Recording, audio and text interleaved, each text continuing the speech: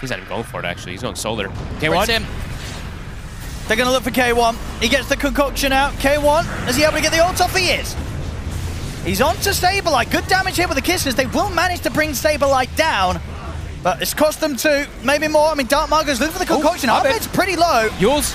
And he's able to get the chakram off. Abed, he's getting low. He's going to live. He's actually able to pick up an ultra kill. Oh, he's looking for the rampage. He's looking for the rampage. He's coming for Stinger. 16 minutes in. Abed, he'll get the rampage as Timber saw. GG is called 39-7 at just 16 minutes in, Fog.